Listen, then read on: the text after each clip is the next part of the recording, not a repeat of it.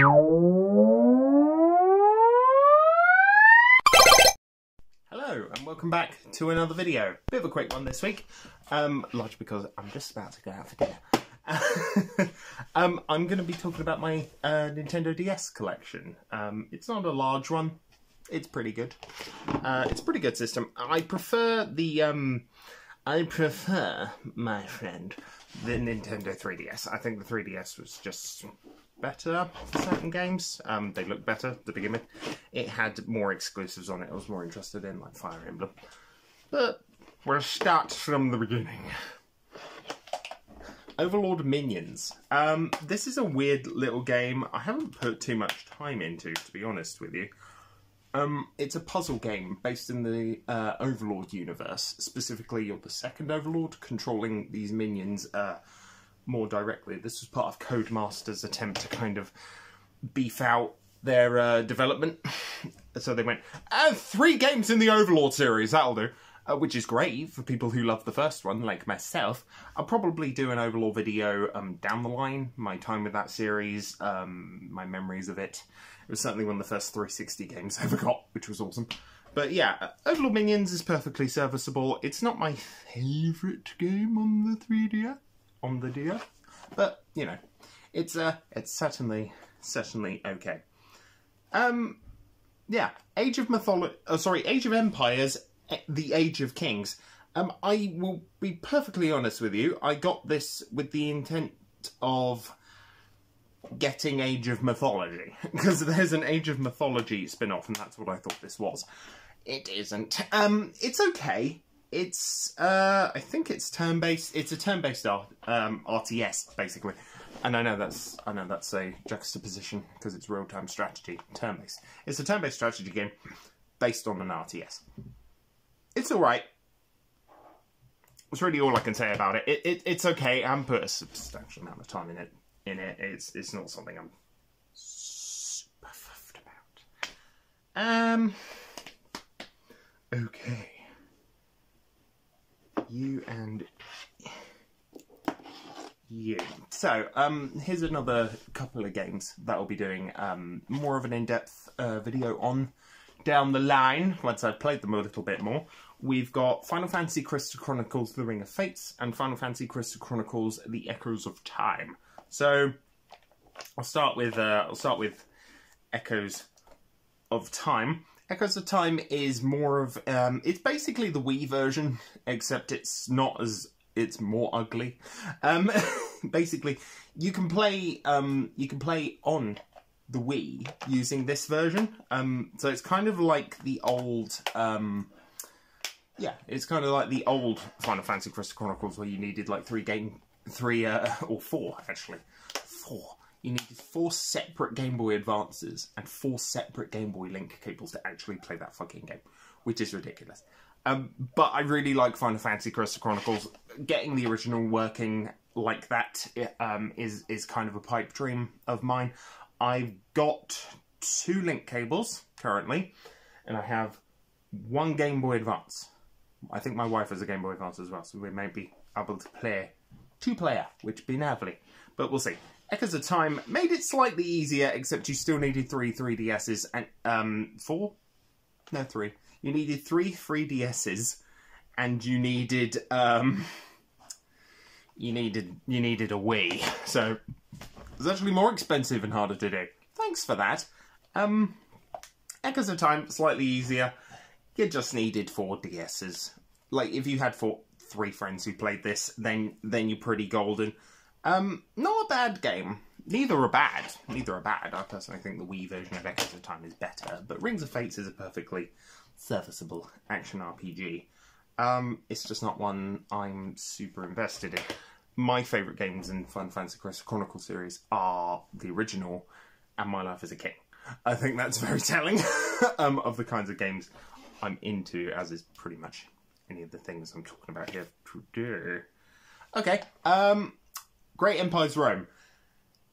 It's a strategy game. It's a strategy game. I'm in the process of kind of collecting a lot of strategy games for different consoles. The plan is to kind of do one for each, like a video for each console I own, and then go over each strategy game on it, which could be exciting, but we'll see. Yeah, so Rome's fine. I think Crusaders of Rome. The Crusader?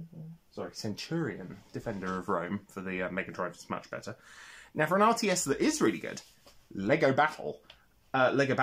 They did do a sequel to this with Ninjago, but I don't give a crap about Ninjago. Who cares about Ninjago if you're like, if you didn't really grow up with it? If it had been Bionicle, it'd be slightly different. But yeah, this is a perfectly serviceable RTS. It's a lot of fun. It's a lot of fun. You've got pirates, kingdom, and space, all fighting it out, which is great. Here's a game I never thought would come to the DS. 140k Squad Command. Now, again, this is very much a case of this version isn't as good as the PSP. However, it had two distinct advantages. Number one, it had local multiplayer, and it still does. If you've got a DS, you can do wireless. You could do a LAN version of Squad Command, which is very cool. It looks like shit, but that's most games on the DS. Certain games, not so much. Mario 64, for example. But yeah, Squad Command's a perfectly serviceable tactical shooter sort of thing. It's okay.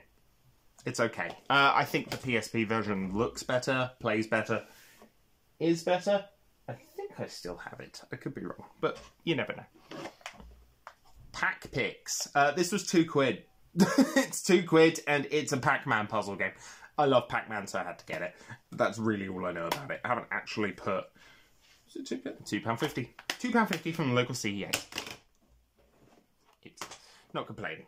Okay, here's a kicker. Here's a good one. I wanted to get into the Advance Wars series. I really, really did. Because I loved Wargroove. I thought Wargroove was amazing. I thought Wargroove was a very, very, very good game. So I picked up Advance Wars Dark Conflict. I really like this game. Like, I think it's really good. I think it's one of the better Advance Wars games out there. I think there are 4, not including Reboot Camp, which I will lead into. I played this before I played Reboot Camp, and I hated Reboot Camp. It was not very good. It was shit.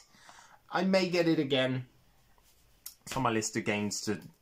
There's certain games where I want to try them again. I want to try them, see if they're as crap as I thought they were. But yeah, that's one of them. Advance Wars Reboot Camp is certainly one of them. But Dark Conflict is a it's very good. It's a lot of fun. It's a bit more gritty, which is different, certainly. It's way more anime, and it's way more post-apocalyptic, which would be nice. It would be nice if we had a Dark Conflict and whatever the hell the other one was called remake, but whether or not we're going to get that is up for debate. Okay. Okay, fine. Atari Greatest Hits, Volume 1. It's literally just... You know, I don't even know what's on here. I think that's very telling. Missile Command and Centipede. I think there's more. But, yeah, not great. Though, to be fair, the coolest thing about it is you can play the original, the actual military training prototype commissioned by the US Army for Missile Command, which is really fucking cool. That's extremely cool. That's a good reason to own this, but other than that, leave it. I think you can get that version anywhere, other places anyway, so a huge loss. Okay, here's a series that did not come out in Europe too much, but this is one of the very few examples of it actually doing so. Custom Robo. Custom Robo Arena specifically. Yeah, it's... I'm going to be honest with you, I haven't played too much of this. It's okay. It's okay. I can kind of get the appeal of Custom Robo as a series. Really is one of Nintendo's most forgotten. They don't talk about it. There's no playable characters in Smash. None of that. Guarantee you if they'd gone, a main character from Custom Robo on the GameCube? Okay. playable character in Smash, probably would have brought the series back and made it sell shitloads, but who knows. It's basically Medabots, and I know there's people out there who would scream at me, but it's Medabots. It plays very much like Medabots, specifically Infinity on the GameCube. And if that's a horrible take, I don't care. Okay. I'm going to be talking a bit about this next week as part of a video on my physical Xbox Live Arcade games. I'm redoing that video because I bought 2 at the weekend that I want to talk about. So we've got Might and Magic Clash of Heroes.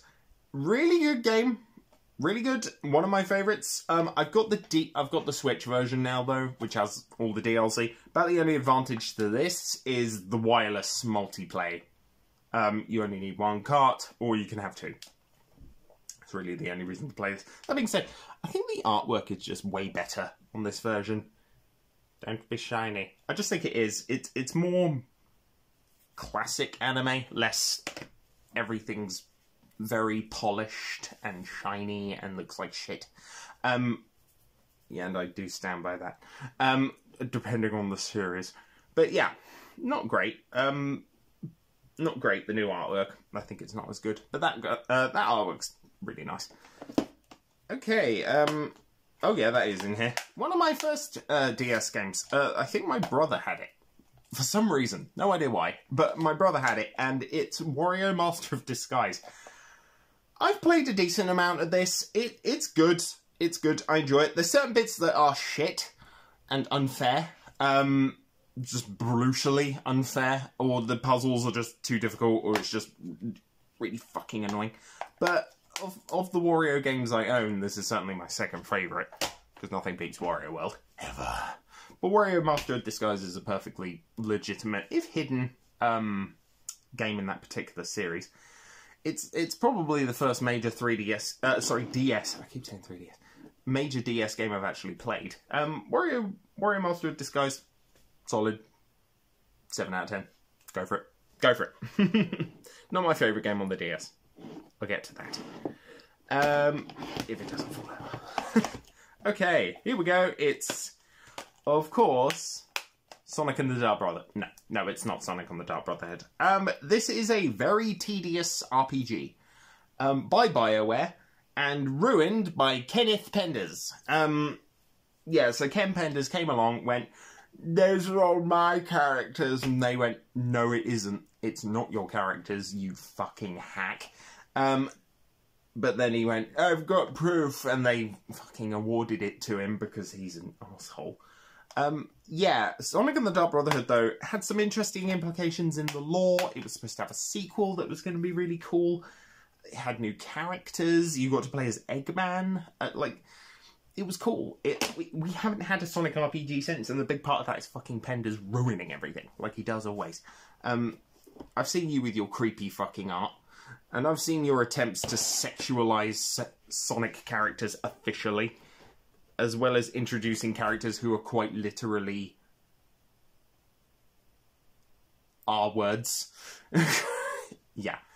Horrendous. Garbage. Garbage writer. Garbage writer. Okay. I talked a little bit about this. Oh, it's French. It's a French version. Who knew? Star Fox Command. It's okay. It's very much a